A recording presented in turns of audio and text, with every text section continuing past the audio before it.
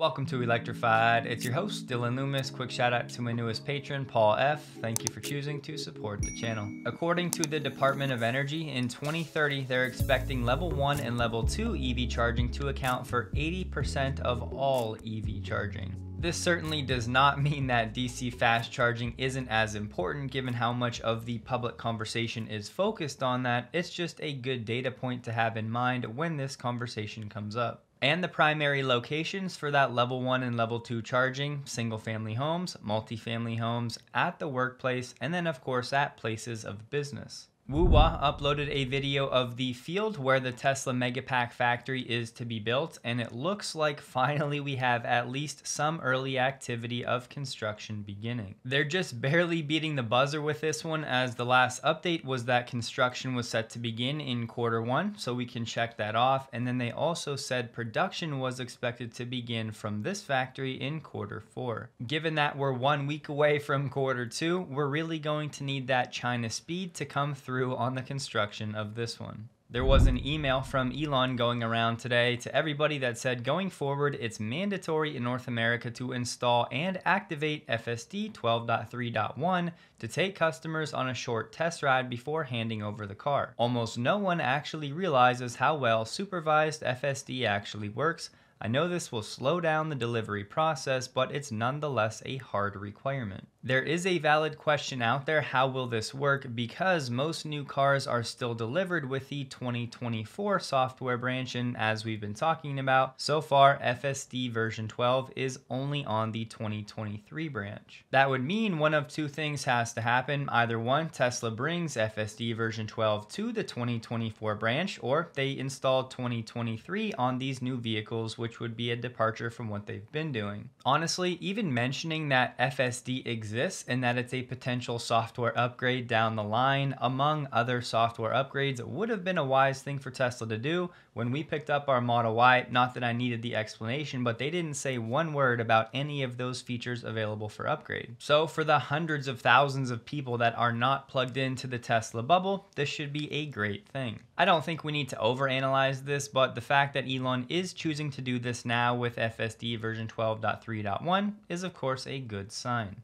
Overall, there's still plenty of great feedback coming in on 12.3, but a quick PSA: some testers are noting rim or tire damage as a result of tight curbs, so be careful. Also, the object detection seems to be a mixed bag. In this case, there was a paper bag blowing in the road that FSD apparently actually swerved to avoid. Ashok also shared a funny video of FSD respecting some chickens that wanted to cross the road, so object detection, another check, and proceeding when the path was clear. However, do not get too comfortable out there, as we had Tech Geek Tesla on X share some instances of version 12.3 not slowing down for a ladder in the road. Time after time, it would approach the ladder and he would have to disengage to get the car to actually stop. For what it's worth, this was a car with ultrasonic sensors, and as you just saw in this case, when he engaged FSD, it drove right over the ladder on its side. Holmar said 12.3.1 still cannot handle those flashing red lights. Disappointing. It's still doing the lurch forward move each time the light flashes off of red. As far as we can tell, there are no new release notes for version 12.3.1, but this did start going out to customers as of yesterday. Dave Lee said Tesla FSD is going to get bonkers when it can back out of a parking spot in a busy lot, drive to your destination, and then park at your destination's lot. To that, Elon responded saying probably only a few months. So possibly sometime later this year, we have FSD actually using the reverse function in busy parking lots and also parking in parking lots. Yes, FSD is already parking to some degree on version 12.3, but it's more of a secondary behavior, not really something that it's been trained on. That functionality is obviously critical for any robotaxi scenario, and it may be a bit trickier than some are expecting, as 1 in 5 or 20% of all accidents happen in parking lots. That's according to the National Safety Council, which found on average around 60,000 people are injured and 500 or more die in the 50,000 plus crashes in parking lots or garages every year. Let's see if it'll park there. Okay, I think it's gonna back in. Yeah, I don't know if it'll pull in forward at this point. But look at that. We're pulling forward. We're annoying everybody in the parking lot a little bit, including this car in front of me trying to back out. That's okay. Wow.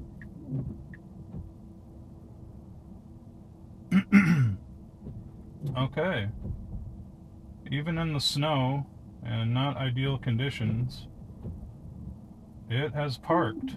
This version of Auto Park will back into spots whether they're on the left or the right hand side, but so far it's only backing into spots. It's not pulling head first into any spots. Ashok shared a video of version 12 saying handling many real-world situations like construction requires understanding and reasoning about the scene semantically and not just geometrically. That's why self-driving is an intelligence problem and not a sensor problem, i.e. needing LiDAR, radar, etc.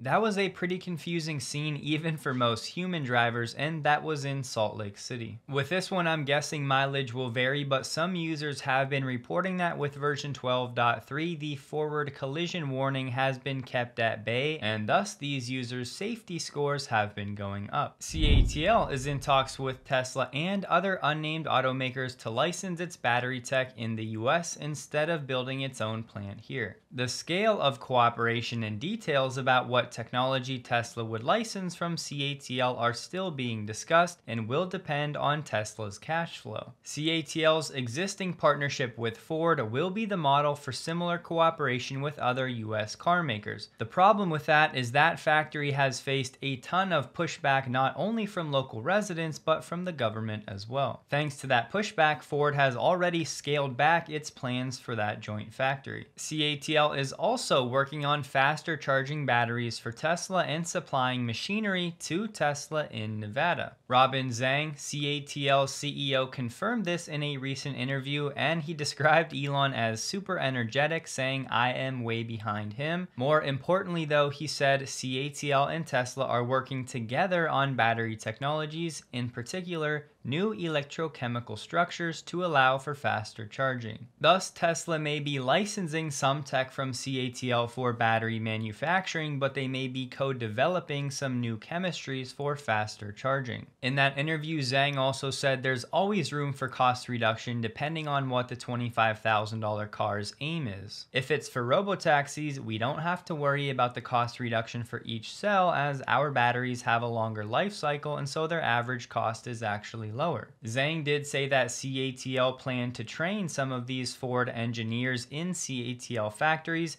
and that CATL is in talks with around 10 to 20 other automakers in the US and Europe regarding a similar arrangement. The Ford and CATL joint venture is on track to start production by the end of 2026, but as mentioned, it's been shrunk down to 20 gigawatt hours from 35 initially. We talked last month how Tesla was working on a project at Giga Nevada where they were using some of CATL's older machines to reportedly build LFP battery cells for Tesla Megapacks. It's sounding like that project could easily expand to building LFP cells for the next-gen platform, which obviously would have huge implications when it comes to tax credits and cell availability. It's unclear how the licensing deal may work, but for that project for LFP cells for Megapacks, the word was Tesla will have full control over the facility and cover 100% of the costs. CATL will be uninvolved other than helping to set up the equipment. Some of you may recall back around March 2018, delete Facebook was a trending thing, and Elon got mixed up in the conversation and ultimately decided to delete both the Tesla and SpaceX pages from Facebook.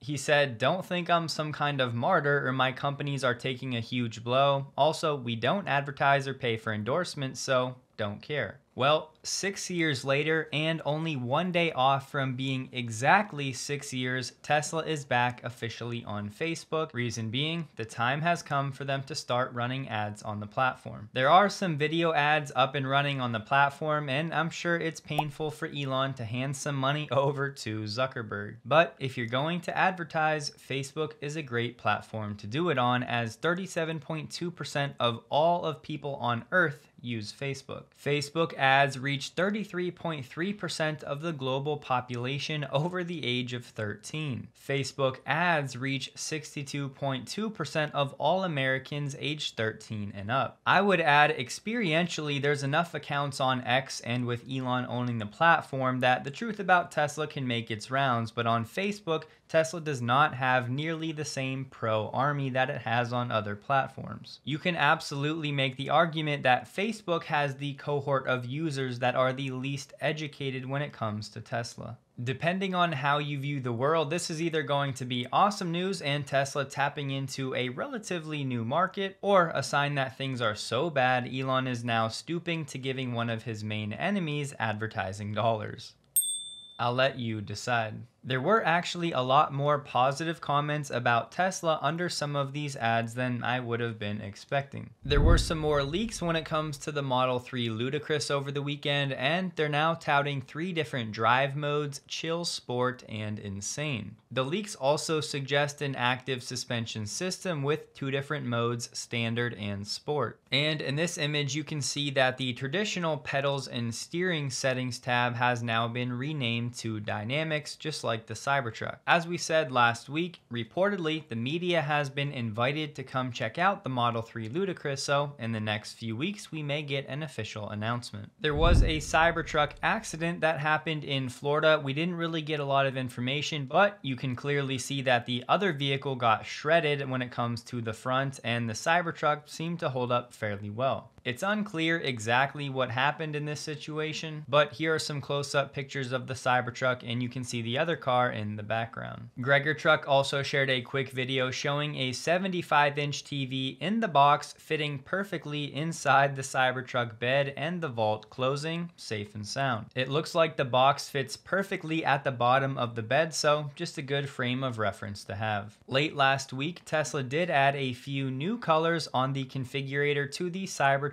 color paint protection film, some of which, like one of my favorites, Crimson Red, are already out of stock. Zane Glur gave us another good update on Tesla Semi production. I think they've tuned the design and they are now starting to produce more Tesla Semis at the production facility, and this video is near certain evidence of that.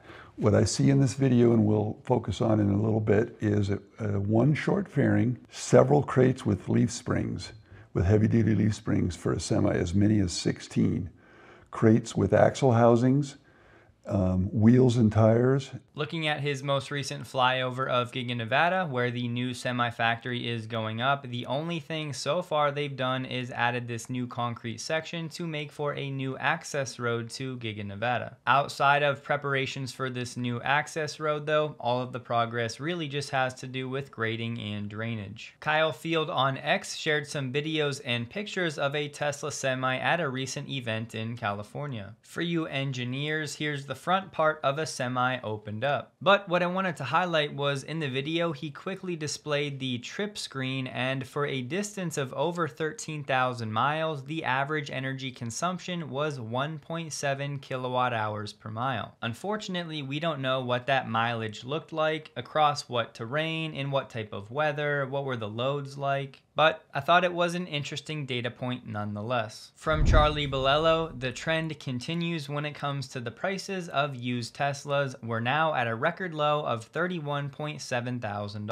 In case you're new, on the screen are some of the reasons for this recent trend. Then, if you look at new data from Cox Automotive, you can see the days of supply for legacy OEMs, and the average right now is 76. There are also 4 automakers, Ram, Chrysler, Jeep, and Dodge, who are not on this list because their days of supply is at least twice the industry average, so it's off the chart. For comparison, Tesla's been around 16 to 17 days of supply, so even if they were to jump up into the 20s, just so you know, it's certainly not the end of the world. Plus, as Tesla continues to grow around the world, they need to have more vehicles at their showrooms available on site when customers go to visit. 24/7 Tesla on YouTube gave us an update of the Tesla diner that's under construction, still making progress. The exterior of the building has some new finishing, potentially for waterproofing, but as you can see, no construction has really begun on the inside of the building. I'd still say an opening later this year is definitely reasonable. There's another job on the Tesla careers page for a technical writer for the Tesla bot. They'll be responsible for creating comprehensive and user-friendly documentation for our robotic systems,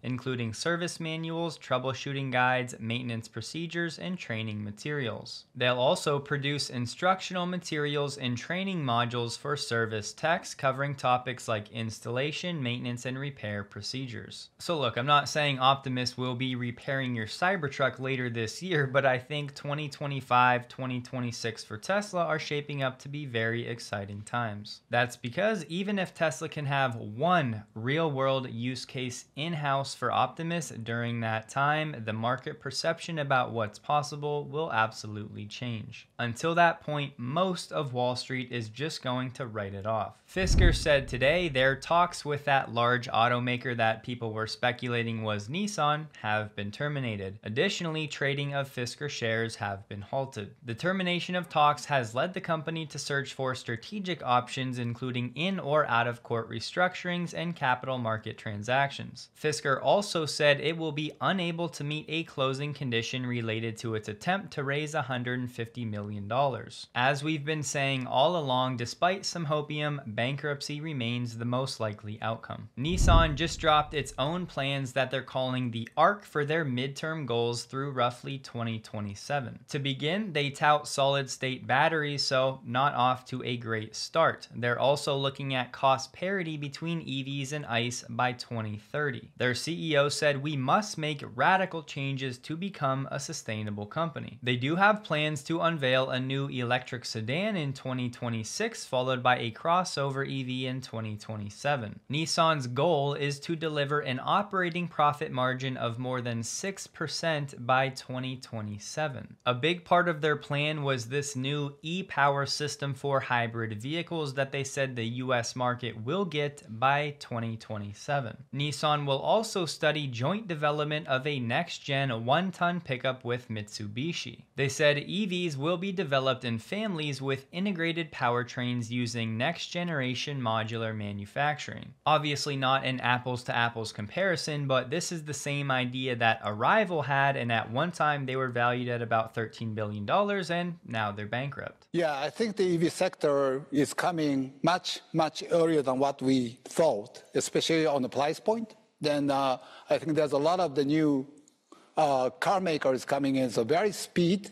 And how we can cope with that is going to be most important. In a press release, Lucid has said an affiliate of the Saudi Public Investment Fund will purchase $1 billion of newly created convertible preferred stock. This $1 billion should be able to bridge the gap to get Lucid to gravity production. VW's plant in Tennessee is going to hold a UAW vote between April 17th and the 19th. The UAW got their supermajority of employees to sign union cards, so we'll see if they can close the deal. Just to confirm the trend of Chinese automakers continually rolling out new vehicles at cheaper prices, on Weibo, BYD touted the new Seal Honor Edition for under $25,000. For comparison, the Model 3 in China starts at $34,000. Sawyer shared a screenshot saying Tesla is now offering at-home demo drives of new vehicles for Tesla owners that have mobile service appointments. The message to the customer said, "We have the new upgraded Model 3 along with Y, S, and X models." Tesla stock closed the day at $172.63, up 1.05%, while the Nasdaq was down 0.27%. Lucid was up over 5% on the cap raise news. It was another low volume day for Tesla stock, trading about 22 million shares below the average 30-day volume. Look at what we find in the newest music video from Future and the weekend. Hope you guys have a wonderful day. Please like the video if you did.